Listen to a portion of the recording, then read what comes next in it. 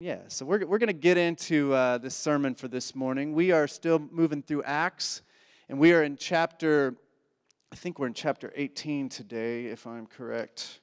Yes, chapter 18, that is right. And we are in part 20 of our Acts series, so, we're moving along, and hopefully y'all have learned a lot. Last week we kind of did a recap, and someone commented to me, this is kind of like the flashback episode, last week in a series. It's like I always hate those episodes because I'm like, give me something new, It's like y'all are trying to save money on this episode by just flashing back to everything that's already happened. But hopefully it was good for you all to be able to review where we've come from. And some of y'all, all of you all had really beautiful insights to share, those of you who shared last week. We're going to jump back into the text this morning. So over the past few years as a pastor, one thing I've done more of is weddings. And I love doing weddings. They are a lot of work, but they're a lot of fun to celebrate marriages with folks. And one thing that I always like to remind people of at a wedding, the married couple, but also everybody who's there at the wedding, is that, marriage is, in my opinion, way bigger than just like two people coming together as one. Like, that is part of it. That is a big part of it, right? But I think marriage is more than just two people coming together to love each other really well. It's more than that. I think it is really about two people coming together. They love one another, but they also share that love with the world, right? It's two people coming together to be a force of good and love and peace in our world. And I think that's what God wants from those who take the path of marriage. It's not just about you and your little family, but really about how can you share that love with the world. And I can't think of a better example of this in our Bibles than a couple that is introduced in chapter 18 of Acts. And this is a couple of Priscilla and Aquila. Have y'all heard of this couple before?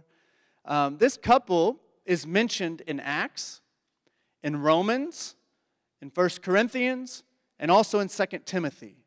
So they are mentioned multiple times in the New Testament.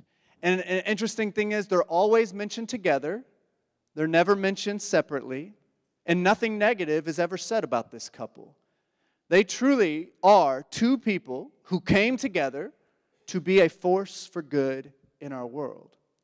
This past week, I told a few people I was preaching on Priscilla and Aquila, and a couple of them, y'all got any thoughts about it? And all of them said something along these lines like, I really don't know anything about them, and I've not thought much about Priscilla and Aquila.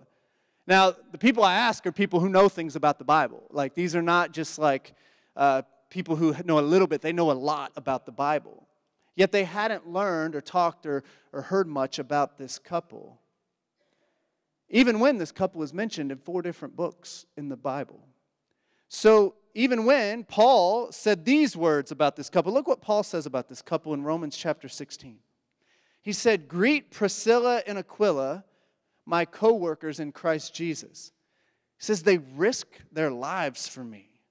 He said, "Not only I, but all the churches of the Gentiles are grateful for them." And that's really high praise, right, for this couple.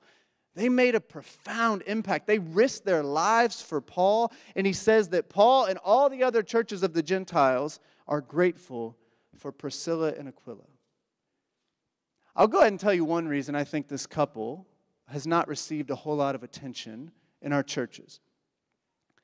There's a strong argument to be made, and we're going to talk about it, that Priscilla, the woman in the relationship, was actually the more prominent leader in the early church. Now, this is very countercultural and subversive. This was a very subversive and countercultural couple in the ancient world. The ancient world, as we've talked about many times, was very male-dominated. Yet, it seems, by all accounts, that Priscilla actually was the stronger leader and the one who had the more prominent role in the early church. And so you can understand why, in the history of Christianity, is one of the negative things about the history of Christianity has been dominated mostly by men. And you can imagine that men don't want to tell the story of Priscilla and Aquila too often, because it might be an example that shows that maybe they shouldn't be holding on to their power so tightly and limiting the roles of women in the early church. So it's better just not to talk about this woman named Priscilla. But we're going to get into it this morning because we're going through Acts, and this is important, and I think it's something that we need to learn. According to Willie James Jennings, who I've quoted many times throughout this series, he says Priscilla and Aquila are disciples together, he says, which he argues is the best definition of a Christian couple, that they are disciples together. We're not getting into who's got this role or this role. He's like, no, the best definition is that both of you all are committed to Jesus and you are serving the Lord together as a couple. Two disciples of Jesus came together to be a force for good in the world. And these two people made a very significant impact on many people's lives. And I think without them, I'm not sure that the gospel would have advanced in the way that it did in the first century if it wasn't for these two folks. So what I want to do this morning is piece together some different scriptures about them so that y'all can learn more about this couple and hopefully be challenged and inspired by their story. So let's begin. So this is our text. This is from Acts chapter 18, verses 1 through 2, and this is how it begins. It says, after this, Paul left Athens and went to Corinth. So I remember 2 weeks ago, Paul was in Athens. Now he left Athens and he went to the city of Corinth. There he found a Jew named Aquila from Pontus, who had recently come from Italy with his wife Priscilla, because Claudius had ordered all Jews to leave Rome. So here we're introduced to this couple. 2 weeks ago, we looked at the story of Paul in Athens. If y'all remember the story, he went to Athens and they had, idols everywhere. He was surrounded by idolaters, which is like a no-no for Jewish folks, and you don't worship idols. And so Paul is probably overwhelmed and disgusted by all the idol worship around him. Yet instead of turning away from the idolaters, he turned towards them and he reached out to them across difference. After his time in Athens ended, he went to Corinth. Now, Corinth was a bustling city. There was a lot going on in Corinth. It had lots of culture. It was also known to be a city with lots of partying, and like kind of wild living in Corinth. I've heard someone describe that, going from Athens to Corinth could be like going from Oxford to London. You're going from like Oxford, this really like prominent educational city, going then to like London, a more metropolitan city where you're going to have lots more going on. Apparently, when Paul got to Corinth, he felt a little uncomfortable there. He told the Corinthians, which is written to the people in Corinth, he told them in 1 Corinthians, he said, I came to you in Corinth in weakness and in fear and in much trembling. Now, we don't know exactly what's going on there, but Paul went to Corinth, and it seems like he was a bit overwhelmed, maybe even a bit afraid, from being there in this particular city. Maybe there was some rough stuff going on there. We don't know. But while in Corinth, Paul met a couple there that eased his worries, Priscilla and Aquila. They invited him into their home. They embraced him and helped him feel comfortable in this new place. Priscilla and Aquila were a refugee couple. All right, they were literally a refugee couple in Corinth because they had been forced to leave Rome because it was not safe for them to be there anymore. There was a ban on all Jews in Rome, and they told them they had to leave the city because of some disturbances and things that were going on there. There's a historian named Suetonius that wrote this text called The Life of Claudius, and he mentions what happened here. And this is like kind of an extra biblical thing. It's not in the Bible, but it helps support what we're talking about in history. He said these words, since the Jews constantly made disturbances at the instigation of Chrestus, he, talking about Claudius, expelled them from Rome. Now it's believed that this Chrestus he refers to was actually a misspelling and was meant to say Christus, referring to Jesus, Christ. And so talking about that these Jews who were committed to this Christ were causing disturbances, and so they ended up being kicked out of the city. When we did our Romans series, if y'all remember that a year ago, we talked about this because we talked about how after there was another emperor and all of them were allowed to go back. And so you had this mix of people who had been kicked out of Rome were coming back. And we talked about this particular thing, if you remember that. But once again, it's kind of easy for us as we go through the Bible just to gloss over this.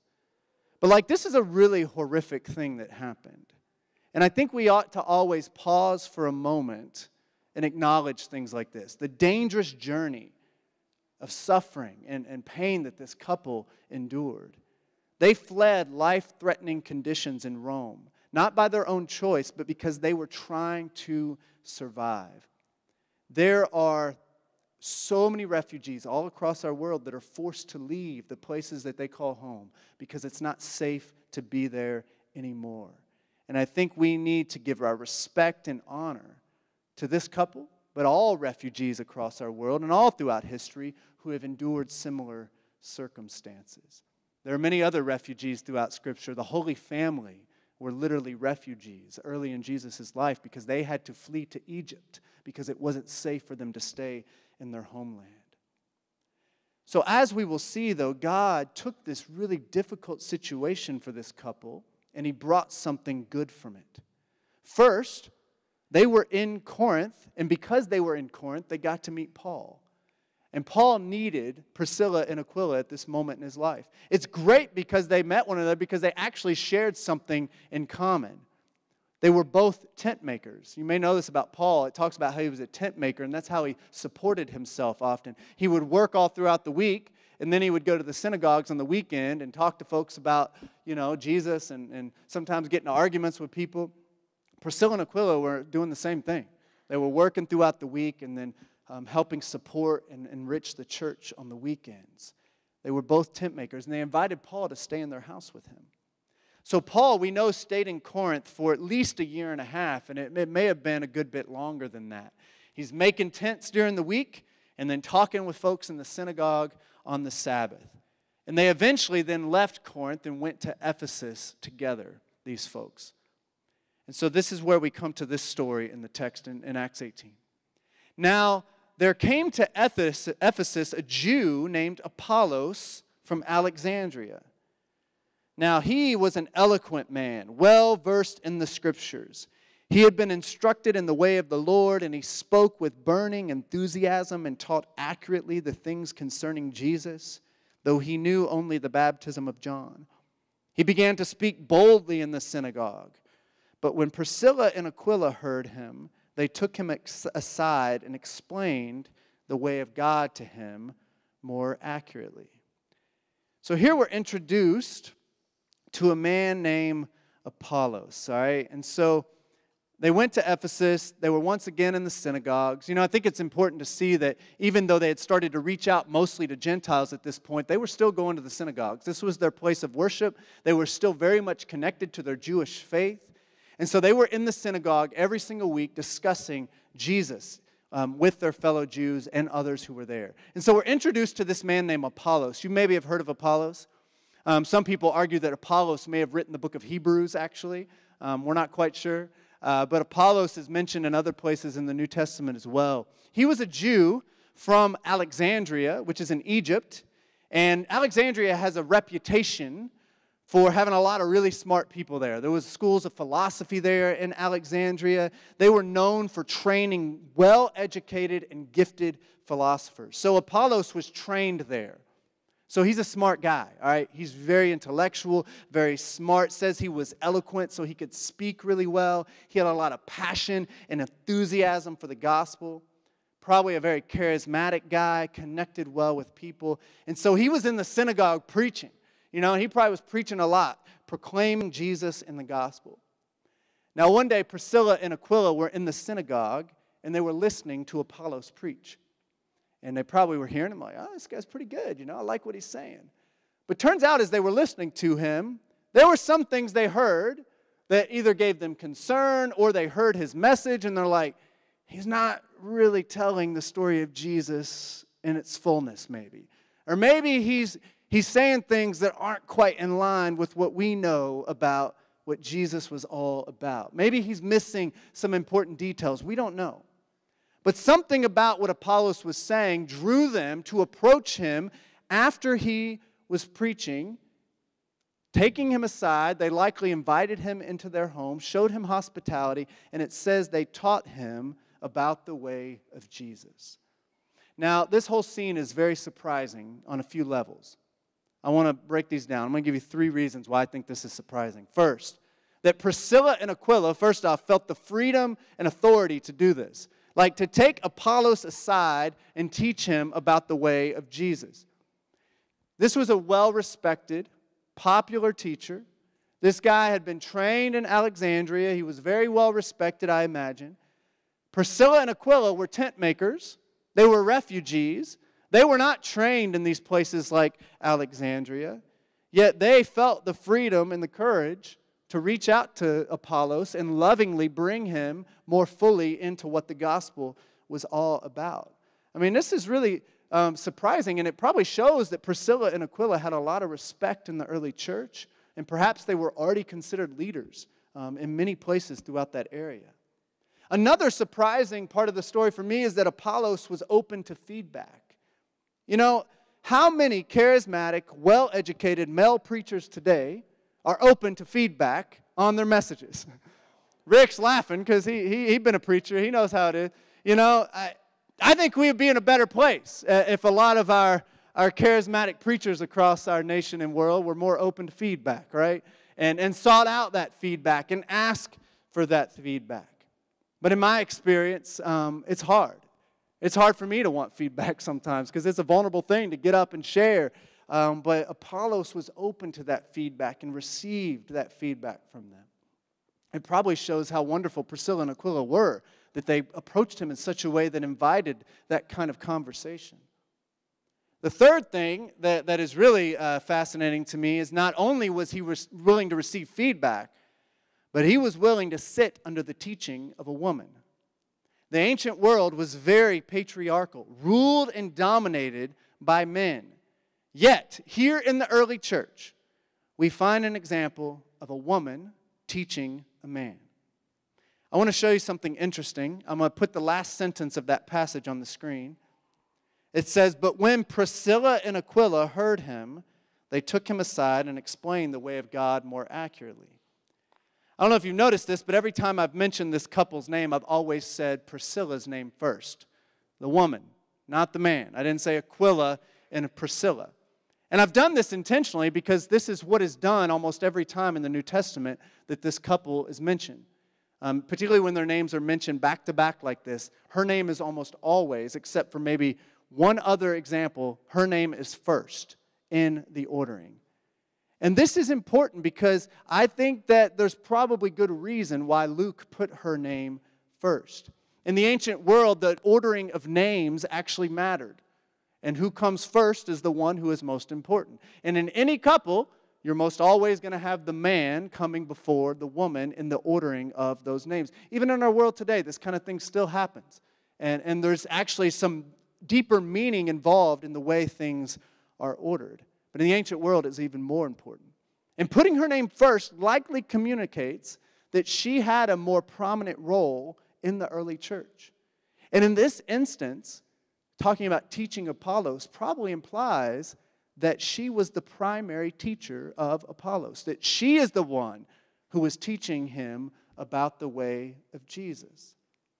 You know, I told Laura that we're kind of like Priscilla and Aquila. You know, we've been together so long that even all the way since we were like 16. And so people like growing up, they never mentioned us really apart. It was always Laura and John, Laura and John, Laura and John. Oh, there's Laura and John. Or Laura and John coming. We always had third wheels who would hang out with us because like we just like to be around people. And we were always together. We spent so much time together throughout our life. People don't usually talk about us separately.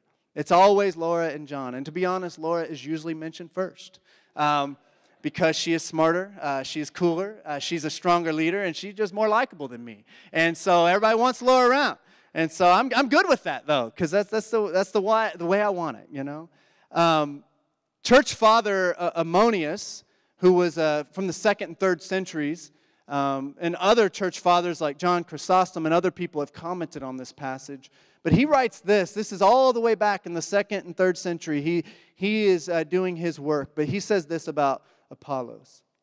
He said, he, referring to Apollos, did not become conceited as if he were receiving a rebuke from a woman. Priscilla explained to him in her teachings the things of faith, and Apollo listened and received them, for his knowledge was imperfect. So here in the early Christianity, the 2nd century, we have a church father highlighting the fact that a woman was teaching a man about the ways of Jesus. You can see why that the stories don't get told that often throughout history, because in so many churches, they're trying to teach that women aren't allowed to teach men, yet we have examples in the early church. There's even archaeological evidence that I've been looking into this week that shows even images of women presiding over the Eucharist in these ancient images. And these things, like, they try to cover them up, right? They don't want to show off this stuff, because people think that it's going to threaten those in power, and particularly the men who have tried to keep women down in the church. But here we have in the early church a woman, Priscilla, teaching a man, leading a house church, befriending and supporting Paul. And I don't know if you see what's happening here, but she's doing things that Christian men for centuries have argued that women cannot and should not do. She is an example of someone who truly gave her life to Jesus and was willing to do whatever it took to support and equip the early church. And we would do well for ourselves to follow in her example. You know, last week, during our sharing time, Felice, one of our members, shared a brief reflection that stood out to me, because she was referring to that the community in Acts was so important, but Acts lifts up these particular individuals throughout the book who were willing to stand up and do something they felt was right and make a significant impact on their communities.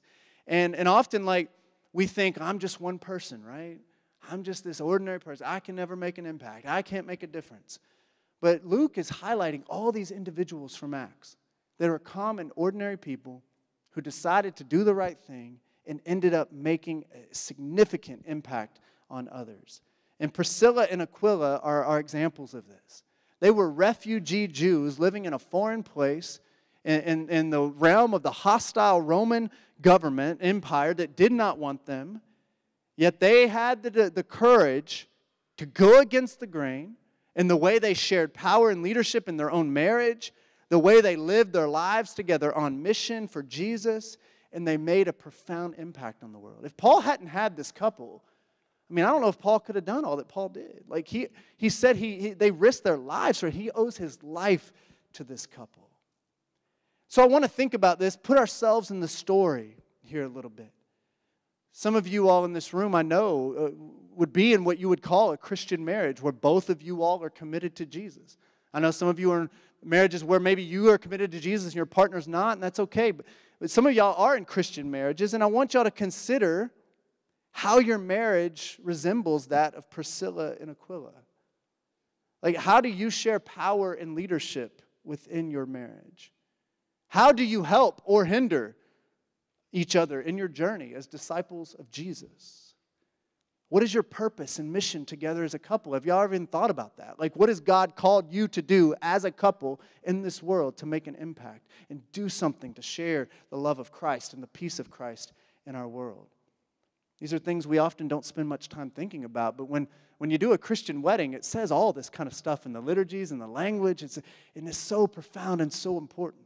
And this is a couple that's actually living it out. They were disciples together, following Jesus together as a couple. Perhaps for some of you all, Priscilla's story in particular has inspired or challenged you. You know, she was the kind of person who saw needs. She saw what was going around them, and she said, well, I will take responsibility for that, and I will help meet those needs. She saw friends and fellow Christians who needed support. And she didn't say, well, I guess somebody will support him. She said, no, I will do this. Paul comes in here. We'll open our home to him. We'll take care of him. She had the courage to do the right thing. And think about what kind of courage she had to have to step into these leadership roles in the early church. When I imagine there were many people around her saying, you shouldn't do this. You're not allowed to do this. You need to step down. But she had the courage to step into these roles because she knew that Jesus had called her to and the Holy Spirit had equipped her to do it. She was willing to push back against those cultural norms that said she should do something different. So how can you follow her example? Maybe you connect with Apollos in this story. Perhaps you have a position of influence over others. And you need to be open to that feedback and correction because maybe you're missing. We all have blind spots. We're all missing things. Maybe you need to pay attention particularly to people who often don't get heard. People whose voices try to get shut out and silenced. And maybe you need to listen particularly to those folks in your life. Maybe you need to actually go and seek feedback from people you trust. I've been a part of this leadership cohort thing with the denomination, and one thing I had to do was called a 360 assessment.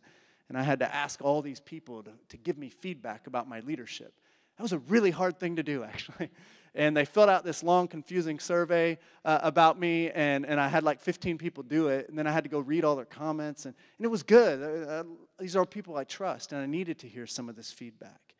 It was really, really hard to do.